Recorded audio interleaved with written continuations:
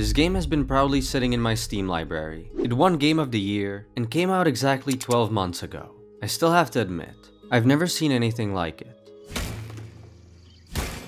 The amount of content this game offers and the sheer number of possible ways of progressing the story is beyond anything I could have hoped for. And there was a reason, or reasons, why a lot of AAA studios were put to shame after this game's release. And the player's perspective on what a good game should look like completely shifted. I'm talking of course about Larian's baby, Baldur's Gate 3!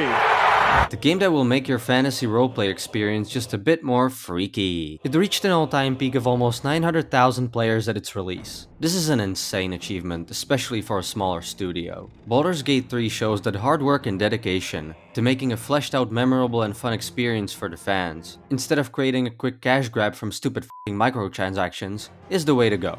I absolutely adore everything about this game. And I'm more of an open world, one character kinda guy. I've played Larian's previous game, Divinity Original Sin 2, thanks to a friend that had the idea to try it out. And that quickly became one of my favorite games ever. The atmosphere of the game, the characters, the story. Oh, fuck. Baldur's Gate 3 is very similar, but also very different. Turn-based combat is not for everyone, and Divinity had a lot more tricks and mechanics to completely cheese or skip the fights. Baldur's Gate has that, but not as much. It seems way more balanced. This isn't bad or anything, I'm just pointing out the difference from my perspective. After having a fair amount of hours on both of these games, I've seen some ridiculous combat cheeses in Baldur's Gate as well. For example, this guy, Fracture, beat the game just by walking. Check him out. Baldur's Gate is set in a D&D universe, and so the combat experience and, well, everything, is entirely based upon your decisions and then your dice rolls. It's mostly based on luck, which can be exciting. In my case, it makes me rage. Because what are the odds I'll miss 3 times in a row? Jesus Christ. But your luck can also be managed by your specific build. Look at this hot vampire guy. Oh, fuck. He's a rogue and his skills give him advantages on rogue stuff. We've just opened a chest that would otherwise be almost impossible to open, unless you'd quick load the game a million times. D&D means role-playing, and boy is there a lot of role-playing. I like to roleplay as someone who has his life together. You can be a mage, a warrior, you can even f*** a bear. You can f*** just about anything, to be honest. The game just gives you so many options to do anything you want, and play through the game in any style you see fit. The developers knew you'd be curious. Exploration and experimentation with various spells and mechanics is rewarded. It's one of the things I really look for in games nowadays. Freedom to just do what I like, without having to worry about breaking the game. I didn't mean to point out any games in particular, ha ha ha wah wah. I'm not saying you need to make 10 possible outcomes for every player decision, but it's good to see that what I do in the world matters in a certain way. Baldur's Gate has this, and so much more. The characters around you have unique reactions to the way you act as the player.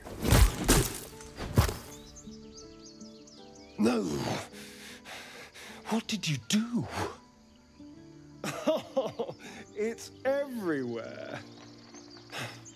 You ruined a perfectly good snack. Each of your followers also has a unique personality, and quests surrounding them with multiple outcomes. These characters grow with you, and depending on how you treat them, like or dislike you. All of them can even die if you play a certain way. They learn with you and offer insight to the problems you're currently facing. You can really see a lot of thought and effort went into making them feel like real people that you could potentially be able to relate to in a certain way. The voice actors were clearly paid a fair amount, because god damn!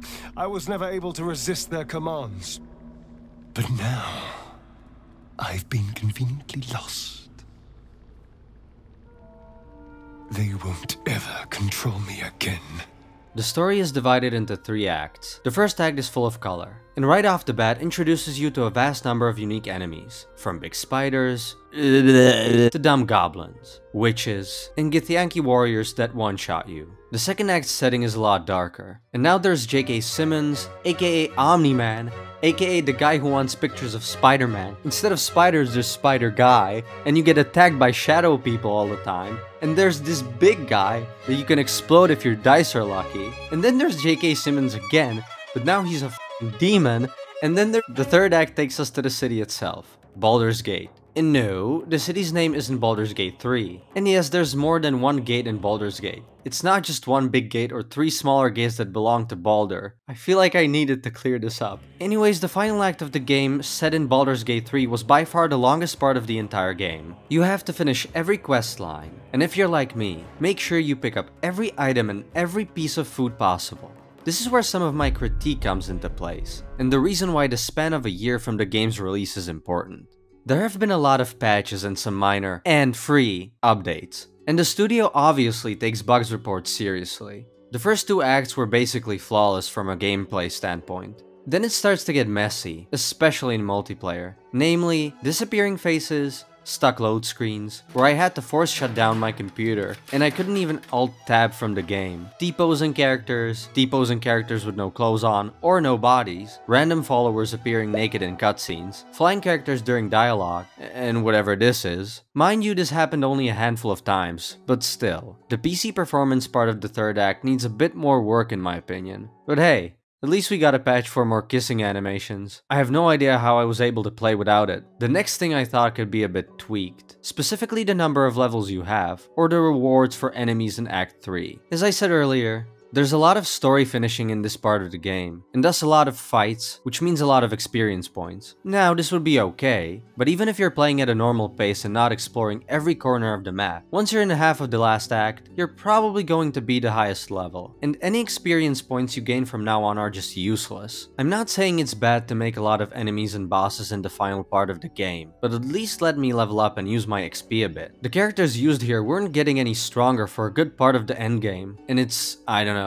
a shame? Making max level at 14 would be okay. You can make it 13 because some people would freak the f out. Few of the game bosses are even higher level than that, namely Raphael, the devil guy, and I, as the player, could feel some more progression throughout the final act. That's about all of the things I could criticize. Honestly, this game is pretty flawless and still has a lot of active users playing it. Since the release, Larian also, among other things, added new variants to endings, and will supposedly be adding more in the newest patch. They also added a new character, the Dark Urge, which is an opportunity to have a completely evil playthrough. This guy is a menace to society. Well, at least the D&D society. This wasn't supposed to be a review, but a look back at what was made, added, and possibly fixed. The released patches really helped out with the game crashes. They even added new spells and more balance to enemies. The most important addition to the game by far was adding Shadowheart a reaction to sitting on her camp stool. You grace my stool. I'm on it.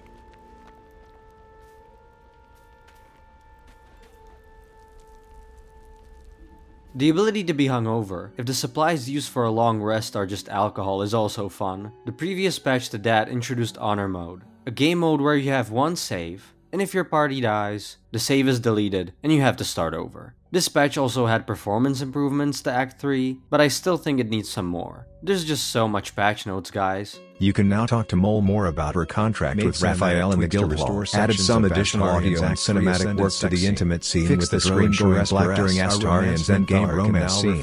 Withers will sneakily resurrect any dead companions that fell before the final battle so they can join the ending cinematics. What a helpful skeleton. A lot of developers from different companies were whining about Baldur's Gate being a one-time occurrence, that the game is too big for it to be an industry standard, that making games is hard. I honestly thought this whole situation was hilarious. Imagine you're a game studio full of people who want to make a big and enjoyable game, and these same people want to make it a one-time purchase. As in, you don't need to buy a DLC with horse armor for a ridiculous price. Todd, you'll get everything in the base game, and there are no microtransactions while you play the game. And other game developers were like, nope, that's impossible to replicate. You can't expect us to make something like this again, bro. Trust me, bro. You need to have an in-game shop with skins for your favorite Star Wars character, bro. How are you supposed to play and enjoy a game that has little to no issues and actually delivers on what it promised without a bundle sale, bro? These guys were ridiculous. Making games is hard, okay, but you're a game developer, and now you're using tactics to rip off your customers with ridiculous pricing for nothing substantial in return. Wow. I wonder why people don't want to play your game, and instead choose to invest money into products that don't make them feel like wallets but actually respect them as customers. Some game studios, who shall remain nameless, remake a game they've already made and make it even worse. Well anyways, that was my TED Talk rant about the gaming industry.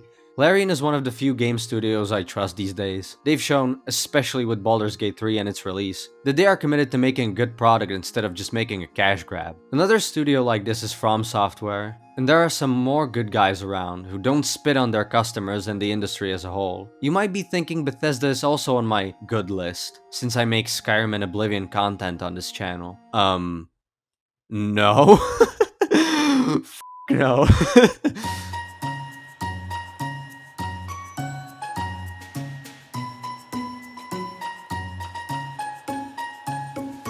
Anyways, Baldur's Gate 3 is an amazing game, and apart from a few very small issues, it's still one of the best games I've ever played. The cutscenes where you help with the raiding.